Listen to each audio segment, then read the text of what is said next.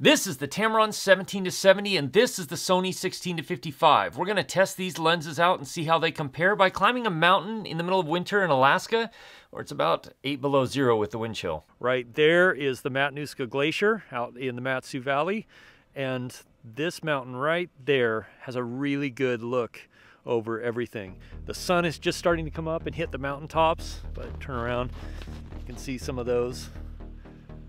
And it's 8 degrees. Yay! Hey,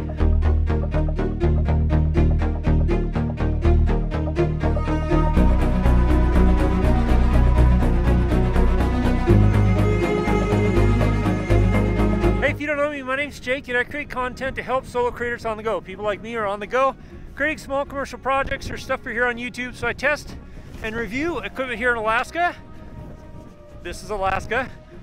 And I do tips and tutorials on how to use that equipment, so you can tell better stories and make smart buying decisions. This is Tamron's newest lens. It's 17 to 70 millimeters, which is the equivalent on an APS-C camera, because it is an APS-C lens, to a 25.5 millimeter to 105 millimeter focal length, which is actually fantastic because it kind of gives you an all-in-one lens for APS-C that you really don't have to change out. The other great thing about this lens is it's a fixed aperture of 2.8 all the way through the zoom range, so you get really good low light performance, and that is something that has been harder to find on APS-C lenses. Obviously Sony came out with the 16-55 f2.8 last year. That's a great lens. I actually brought one with me to compare it with. The Tamron's, it got a 67 millimeter filter thread, so like all of their other lenses, any ND filters, anything like that you have that fit your other lenses from Tamron will fit this one as well. And it has Tamron's rapid stepping focus system, which is really quick, really accurate, and takes full advantage of Sony's excellent autofocus systems in their newer cameras. But they're doing something new in this lens that they haven't done in other lenses. It has what they're calling vibration compensation, and it actually works really well. I've been testing this on an APS-C camera. This is the A6400, which has no in-body image stabilization, and the lens does a lot. You can see some of these shots here. All of these were handheld. This is handheld with the Sony G16-55. It's got no stabilization, A6400. It's also really windy up here. So this is the Tamron 17-70. Same thing, super windy, handheld. Even though you lose 1.5 millimeters on the width on the wide end, you gain a lot on the long end. Oh gosh, that wind is cold. Woo! But you also gain that little bit of stabilization, which if you're on an A6400 makes a big difference. And then if you're on something with some stabilization built into the body like the A6600, makes a very big difference. It really does a great deal to help stabilize your image. And that's something that really makes this lens a great thing. Because it's going to be selling for around $800, it makes this lens a really compelling option for Sony APS-C shooters because you get so much value out of this. Even the Sony G lens that they released with 16-55, which is more expensive by a few $100s, does not have any sort of optical image stabilization built into the lens. And then you also get the extra reach with this lens, but you don't lose that much on the wide end. You only lose 1.5 millimeters of focal length, which yes, does make a difference, but as you can see here, for handheld vlogging style shooting, it's not a deal killer, in my opinion at least. Another thing that is great about this lens is it is weather sealed, and it's built just like all of Tamron's other lenses, so it's built out of this kind of, I don't know, it's some sort of plastic material, but it is really durable. I've used mine for a long time in a lot of really harsh conditions like this, which it's like 8 degrees and the wind is blowing, so the wind chill is probably actually closer to like -10. But these lenses handle this type of conditions really well. And the fact that I'm out in the snow and snow is getting blown on it because it's windy, I'm not worried about it because it is well weather sealed and a really well built lens, just like all of the other lenses that Tamron's been releasing for Sony cameras. Something I do appreciate about Tamron lenses, they're small, lightweight.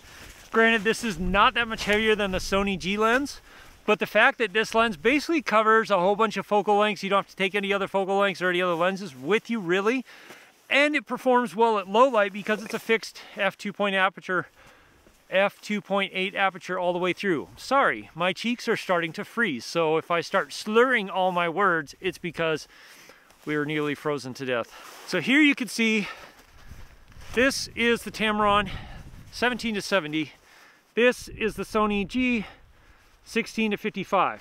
The G is definitely a little bit shorter, not quite as long, but it's very close to the same size, which makes the Tamron actually really nice because you get the extra focal length, and you get that vibration compensation, which I gotta say, I'm really excited about that because it does a really good job. I was kind of skeptical on how well it would work, but it really makes a big difference. And that's the reason I'm shooting with the A6400, is to really showcase how much of a difference it makes.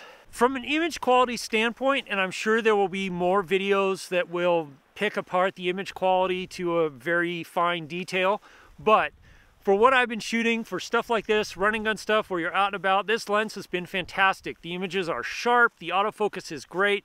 It's really pretty sharp edge to edge even. There will be a few raw images that you can download. There's a link in the description. I've been really impressed with how well this lens has performed, even out here at like 10 below zero. With the weather the way it's been, it's performed really well. I think this is easily one of the best lenses you can buy if you shoot on a Sony APS-C camera. Not only is it a great affordable price for the features that you get at $800, you get really fast, really accurate autofocus system, you get very good image quality, you get the vibration compensation, which makes a huge difference if you're shooting things handheld, but the focal lengths that you get between 17 to 70 really covers a lot of range to where you can do handheld selfie style stuff, but also get a lot of reach out of it. Almost 20 millimeters more than you can out of the Sony G, but you're saving $500, which is a huge deal. That's a huge price difference.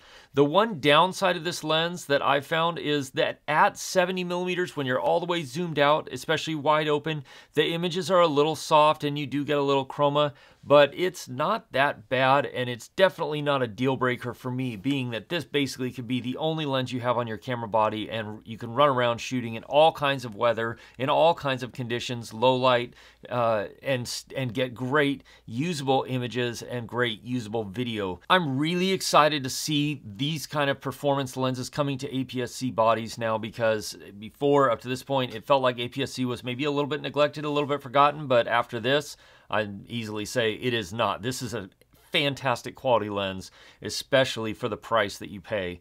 Tamron has hit it out of the park, and I have a feeling this lens will be quite a hot item for a while. There are links in the description if you want to check it out. They're affiliate links. They help this channel out. They don't cost you anything extra. But great job, Tamron. This lens is fantastic. If you want to see other lenses that are great for Sony cameras, click or tap there. I put together a small playlist. There's some of my favorite lenses. As always, if you have questions, ask me in the comments below, or join my live stream Wednesday nights, 4 p.m. Alaska time, 8 p.m. Eastern. Now, we just have a short mile hike, 2,000 feet down the side of this mountain as the sun is setting, and it's 10 below zero. I'll see you again soon in the next video. Cheers.